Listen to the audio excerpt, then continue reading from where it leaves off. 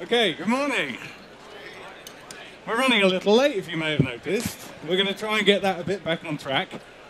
Enjoying build. A bit tired. I am too. But it's been really good fun. My name's Matt Farmer. I am a program manager in the Azure integration team, which includes Logic Apps and API management and a few other things.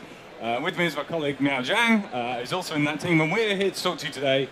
We're going to do a little demo that really shows you some simple things you can do with API management and Logic Apps. There's an enormous amount more to learn, which you can do at the booth and our session later today, and I'll mention that later on. So we're going to talk about, our session is zero to hero API development with API management and Logic Apps. So let's, without further ado, jump into that. So this session is really just about a problem. And the problem is this. Let's say one day you're in the development team, you manage your organization's APIs and applications, and one day somebody in the business comes to you and say, you know what, I found this amazing agency that is going to do us a new app. It's fantastic. I hope you don't mind. I've gone ahead and told them to get on with it. And they are very expensive, but it's going to be awesome. By the way, they start today. Can you just give them the API they need to be able to build your new ordering application? Don't block them, will you? Because they're charging by the hour. I've worked in IT departments where that has absolutely been the case. So we're going to show you how quickly you can use Azure integration technologies to build a solution to that problem that unblocks that agency and gets the API starting to be used, and then implements it really efficiently and quickly with Azure Logic Apps. So what we're going to build? Well, first, we're going to use API management to mock an API, create responses for that API, and then use them within the application so that team can get on and build their application quickly and easily. And then we're going to implement that API with Logic Apps, and I'm going to show you how you can simply string together a number of actions in Logic Apps to create a new API operation and then implement that within API management so it's a real thing. So that's the preamble. We're going to show you how to build it now, and we're going to get on with it. So over to you, Meow. Oops, no. Great. Hi, everybody. Can you hear me? Cool. So as Matt has mentioned, traditionally, front-end developers always have to wait for the back-end developers to finish up their code before they can code against this new API, right? It's like a waterfall model. So I'm going to show you how quickly you can use API management to put together an API which returns mocked responses and immediately unblock your front-end developers. So I'm here in the Azure portal. This is the API management instance for our little dog watching business. And the first thing is, let's go to the API view. So this is the interface where you can manage all your API facades within API management. And as you can see, I already have a few APIs created here. And one of them is called Soapy Puppy, which is the name of our business. And under this API, currently there are 3 operations that allows you to get appointments, get customer information, and so forth. So let's say we want to add a new operation, which allows customers to request for a new appointment through our mobile app, right? And as the result of this, if the operation is successful, it will also return the price of how much this appointment might cost. So to add a new operation, I can either click on the Add Operation button here and manually provide all the metadata, including signature, request, response schemas, and so forth. But as a HTTP enthusiast, I prefer to use the OpenAPI definition, which is formerly known as Swagger, right? So in fact, within our product, we have a Swagger editor embedded right here. If we click on the pencil button here. So this is the OpenAPI definition for my API. As you can see, currently it has a few operations. And let's go all the way to the bottom. And let me switch to my notepad here. Copy that. Switch back. Control V. So what I did, let me just show you quickly. Here. So what I did is that I added a new operation. I defined a new operation under the URL suffix appointment. And this new operation consumes JSON and produces JSON. And I also provided schemas for the payload of the request as well as the response. So if we look at the schema for the request, you can see that it takes 5 properties, including the customer ID, name of the pet, breed of the pet, age, and also the zip code. I also provided an example for this payload. And for the response, it's very simple. It just returns 1 property, which is a quote for disappointment. Right? So let's go ahead and click Save. OK, so now you can see a new operation has been added here. Right? So if we click on that, the next thing we need to do is to enable mocking for this operation. So since in my API definition, I have already provided a sample response for this operation. So we can use that sample we can just return that sample from this operation. Right?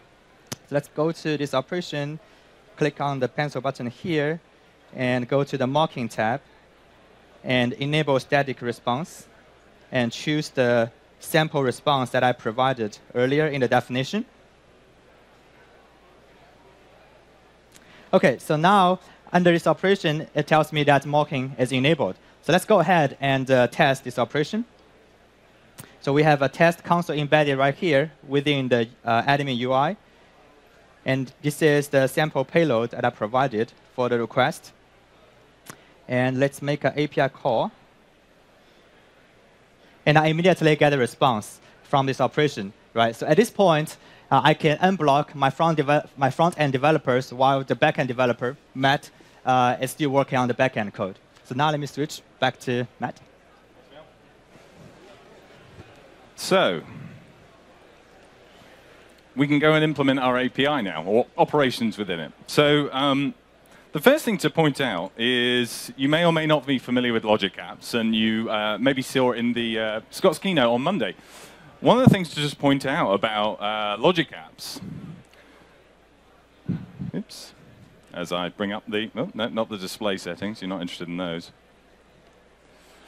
One thing to point out about Logic Apps is that if you have an HTTP-based Logic App, it's triggered with an HTTP post, it returns a value. Effectively, from that point on, it's an operation on an API. So you can use Logic Apps to build individual operations and make them part of your API, as we've done here. So what I've done is use the HTTP request response template, and you'll see here that we have a JSON schema. Whoops, do not show again. A JSON schema for the input. We also have similar for the output. From this point on, this is your API operation, and you can do whatever you want in between those 2 parts of the Logic App. So if I added, for example, add an action. Yep, there we go. And let's say maps.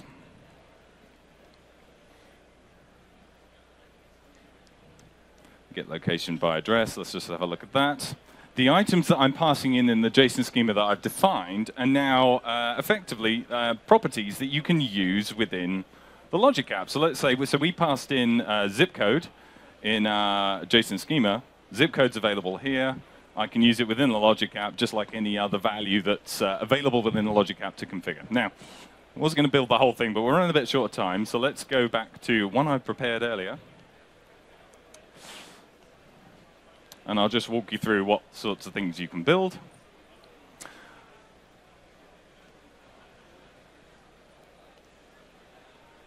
So while this Logic App is coming up, so here's the Logic App I've pre-built. And it's doing a few things. If you imagine the sorts of things you might need to do if you were implementing a new API based on a bunch of technologies that you already had in your business.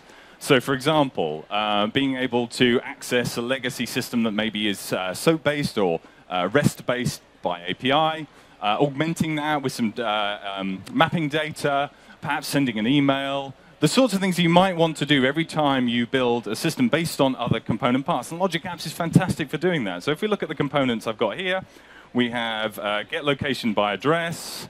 I'm getting a zip code, using a zip code to get an address of a user.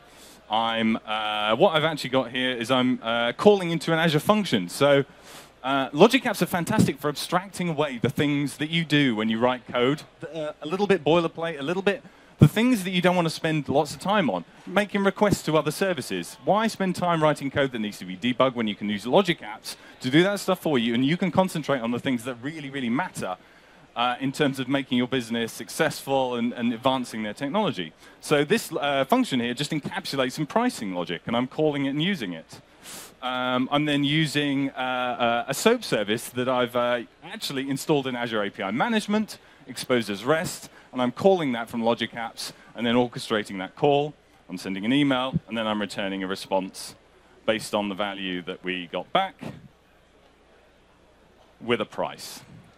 So Logic Apps, and I'm rushing through this as you can probably tell, is a really great way to take those operations, put them together. I haven't even gone into things like for each loops and conditions that you can add to those, so you can orchestrate your logic and build these operations very, very quickly and make them available to use within your applications.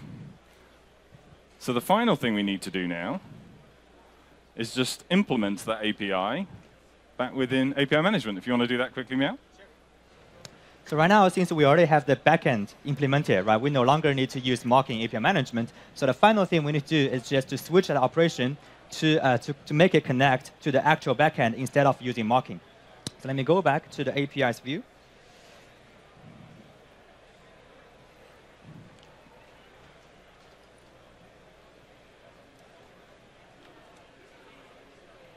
It's going to be slow for you, just... Yep. There we go. All right. OK, so let's go to our little API. And this is new operation that we created. As you can see, currently, it still says mocking is enabled. So the first thing, let's go to the backend for this operation. And as you can see, currently, it points to a placeholder HTTP endpoint because we are using mocking. So let's switch to Azure Resource and click the Browse button here. And this will show me all my Logic apps under my Azure account. And let me just wait for it to load and search for the Logic app that Matthew just created. It's called Price Clean Puppy. And let's choose the HTTP trigger under inside that Logic app and select and click Save.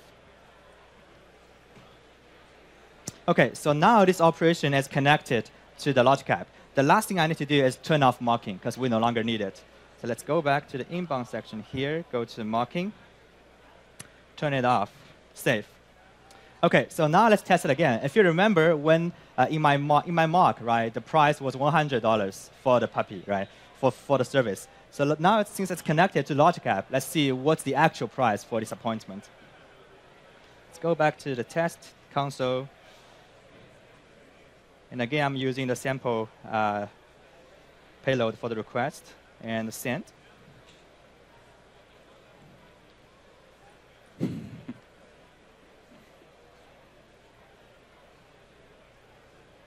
Come on, fingers crossed. There we go. OK, cool. So now we get an actual response from the Logic app, and the actual price is $83.45.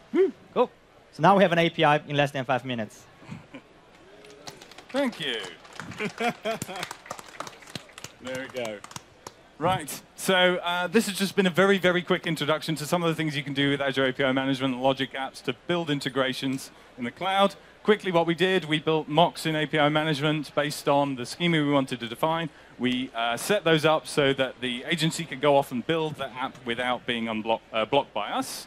Then we used Logic Apps to orchestrate a group of components we already had, or components that were available within Logic Apps to very quickly build an API and deploy it. So, quick summary. Azure allows you to quickly design and implement your APIs in a flexible and effective way. Take a design-first approach with Azure API Management to unblock your front-end developers and separate them from back-end developers, and then use Logic Apps to quickly build APIs that put together composite actions to build operations. And we've only scratched the surface of this. So there's a whole bunch more integration stuff going on today. We have our big breakout session at 1 p.m. Where we're going to be announcing some new stuff, talking about API Management, Logic Apps, Service Bus, Event Grid. So please come along to that and come and see us. There's a Service Bus and Logic Apps session later today, also at 1:30. And if you want to come and try this stuff for real, we have a workshop at the end of the day today where you can come and sit down and play with these technologies and meet some of the team. We are also on the booth today over in the middle of the auditorium. We're also going to be recording our Logic Apps live session there in about an hour. So come and talk to us, come and ask questions. We'd love to hear about your scenarios and love to hear more about what you can do with these technologies. Sorry for rushing through it, but thank you very much for sticking around and not going to see Mark Russinovich. We really appreciate it. Thank you very much.